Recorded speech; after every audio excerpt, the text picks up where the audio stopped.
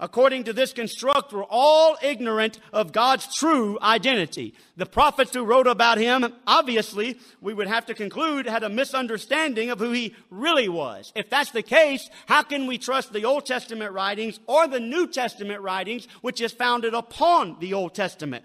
The consequences of the Trinity doctrine would be that the Jews did not know what they worshiped, in contrast to the very words of Jesus. They only worshiped one individual, divine individual, who described himself with 9,000 singular personal pronouns. And my opponent has stated repeatedly that the revelation of the Trinity took place between the Old Testament and the New Testament. The apostles, he says, were the first experiential Trinitarians. Yet it would be incredible to think that Yahweh's Old Testament covenant people, such as Abraham, who is presented to us as the friend of God, David, who was the man after God's very own heart, on and on I could go, but they all misunderstood God's very fundamental identity, and they never truly experienced God. Yet Moses stood on Mount Sinai and spoke with God mouth to mouth, but apparently he never truly experienced the true God.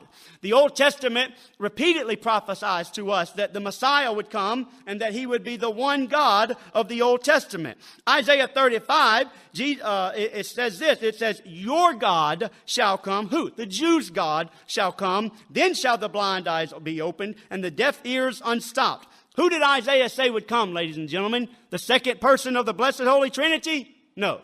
The one Old Testament singular God of the Jews. And this self-same God became known as God the Father after he begat a son at Bethlehem. Isaiah 44:6 said one king.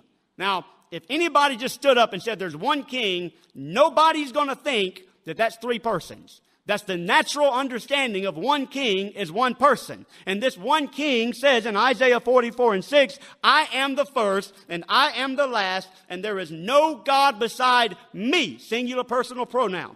Isaiah 43:11, I, singular personal pronoun, am Yahweh.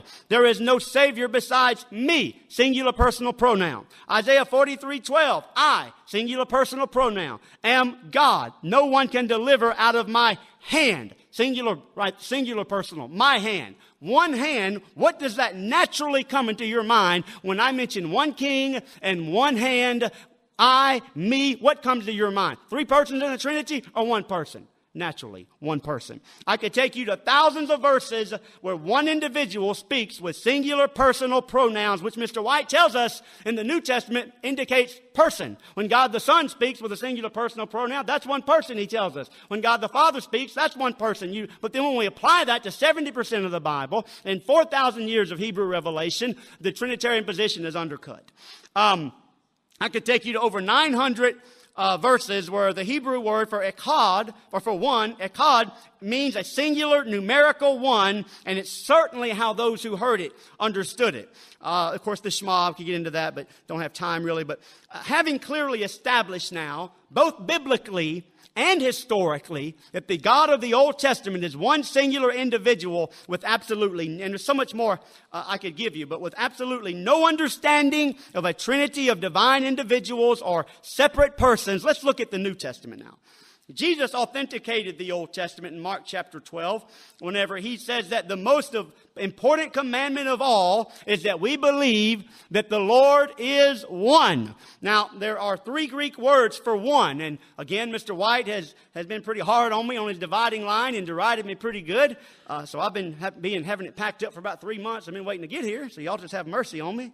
But he told me here that Mr. Perkins confuses heis, mia, and hin, the three Greek words that are translated as one. And he says they just mean one. Well, I know that. That's what I said. I said they mean one, but it's the genders that are important. Heis is generally in the masculine singular. Hin is in the neuter singular. And that, I could get into mia in the feminine singular, but that's really outside of our purposes right now. But Jesus purposefully employs the masculine singular heis in Mark chapter 12, ladies and gentlemen, when he says that the Lord is one. Let's see what a few New Testament Greek lexical authorities say about the masculine singular heis. And we're going to see it's not abuse, as I I have been charged with. If I am charged again tonight with abuse of lexicons, I'll just simply pull out my honorable opponent, some of his abuse that I've noted, and I've got the articles right there. But let's look at what a few lexicons say about this Greek word heis in the masculine singular. Spiros Zodiates, Hebrew and Greek Study Bible, page 1686, number 1520, says about heis, this is the first cardinal numeral, numerically one person.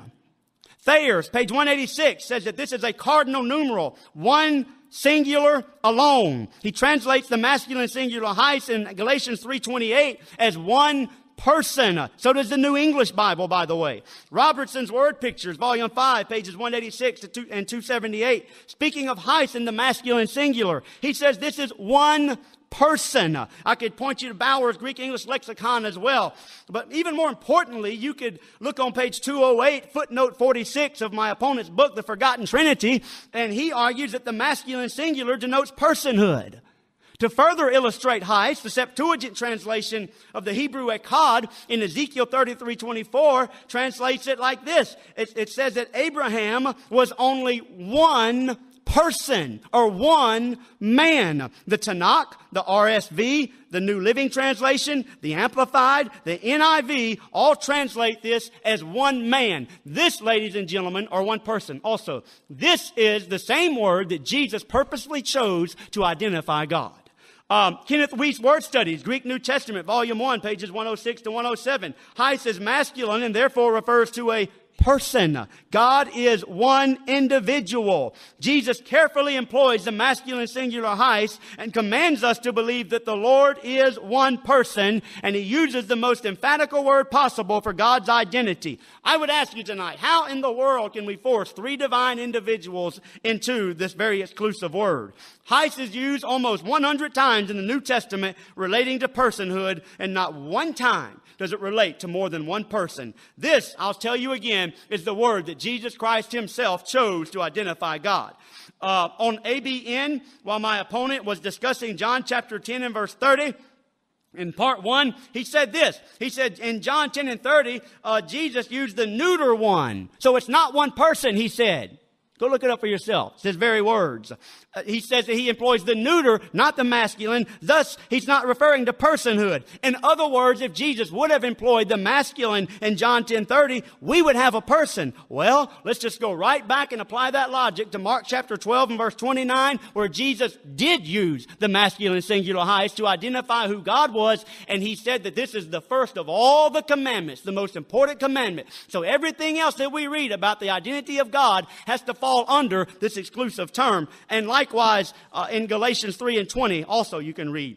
On the dividing line, Mr. White said that these Greek words simply mean one. Well, that's my whole point. They mean one and not three. Robertson, Fawcett and Brown, Marvin Vincent, the New English Bible, all translate Galatians 3 and 28 as one man or one person, and it's the masculine singular heis. In the September 7th, 2010 podcast, around the 14-minute mark, Mr. White made this statement. He said, the scriptures do not tell us that God is one person. Well, they sure don't tell us God is three persons either. But if you turn to the Amplified Bible, ladies and gentlemen, all you got to do is turn there and read it for yourself, because I'll probably be accused of abusing it. But you can read yourself, and it says, now a go-between or an intermediary has to do with and implies more than one party, yet God is one person.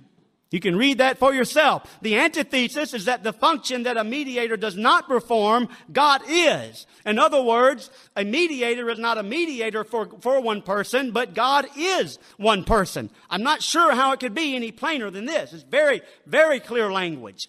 The New English Bible, the Amplified Bible, the RSV, the New Living Translation, the NIV,